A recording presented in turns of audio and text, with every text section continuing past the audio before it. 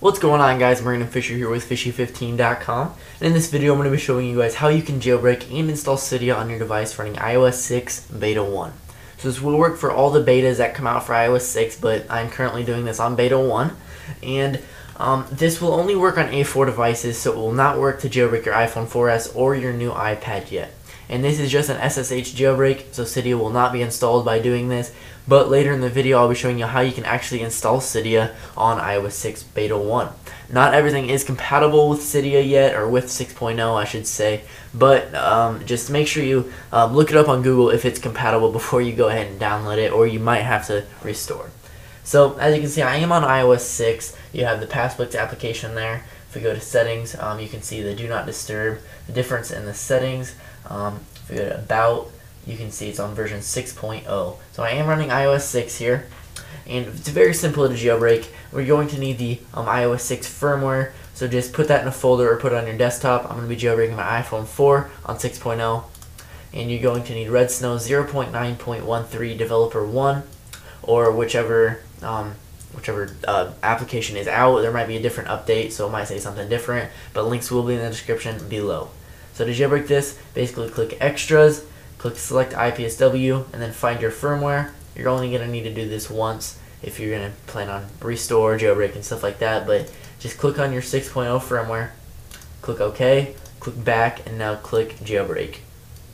Let it do its stuff here. It'll just prepare the jailbreak data, which it tells you right there it's doing. So just let that finish here. And now again, this is an SSH jailbreak, so just click Install SSH and go ahead and click Next. Now you're going to need to shut off your device. Just hold the power button down, wait for it to slide the power off to show up. Slide the power off there, wait for it to power down, and then the next button should become clickable when it's fully powered off. As right there. And now I would recommend just watching what I do here first if this is your first time jailbreaking, because this is kind of tricky and you need to get the steps down exact, and then I would go back and watch it and then do it again by yourself. So I'm going to go ahead and click Next and have my finger ready on the power button. Click Next, hold down the power button for 3 seconds without releasing the power button. Also hold down the home button for 10 seconds.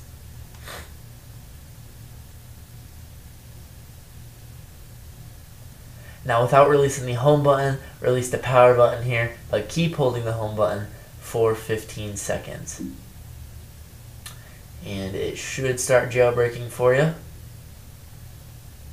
You can go ahead and release the home button here.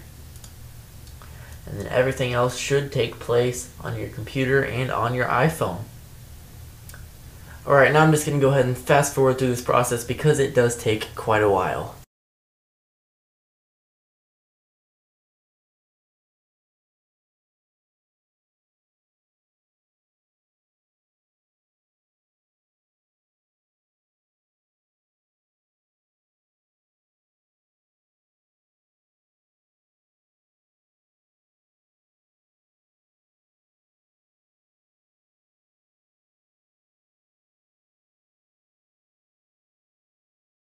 Alright guys, and as you can see, we've actually powered up our device, but you won't see anything on the springboard. You won't have Cydia or anything. The only thing installed is SSH. So now you'll need to open up your SSH client if you want to install Cydia.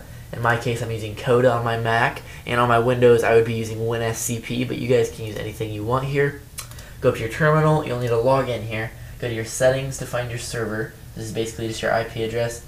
Click the blue arrow, and then your IP address is right there. Mine is 192.168.254.8. Our port is 22. Our username is root, R-O-O-T. Password is A-L-P-I-N-E, Alpine. Go ahead and click connect here. And now you're in your device. Now you're going to need to put a command in here. I'll have this in the description, so just be sure to just copy it and then paste it. I pasted it right there. Go ahead and hit return. And it will download your packages. And just wait, and everything should take place on your computer now. It'll say permission denied right here. Don't pay attention to that. It should work. Basically what this is doing is just transferring all the files from your computer and this repo onto your device, and it will install Cydia. Now on your device here in just a second, it should respring automatically. As you can see right here, we got the Apple logo on the respring, so that's new. Don't know where that came from, but as you can see, it has resprung. And if we go all the way over, we've got Cydia installed. So this is a tethered jailbreak, guys, which means you will actually need to plug in your device every time it powers off and boot it up with Red Snow. So I really hope this helped. You guys have any comments, questions, or concerns, be sure to leave them in the comments below. If you have any errors logging in with SSH, that's probably due to you have beta 1. There was just a new beta released. I took this video and split it in two, and I actually used this to get the beta 2 to jailbreak my device again, because beta 1 had an error. It had a bug that wouldn't actually install SSH when you jailbroke. But beta 2 installs it and fixes the bug, so make sure you update to the latest Red Snow. And that's basically it, guys. If you guys like this video, be sure to hit the thumbs up button below. Subscribe to my channel for new videos and all that good stuff, and I'll catch you guys later. Peace.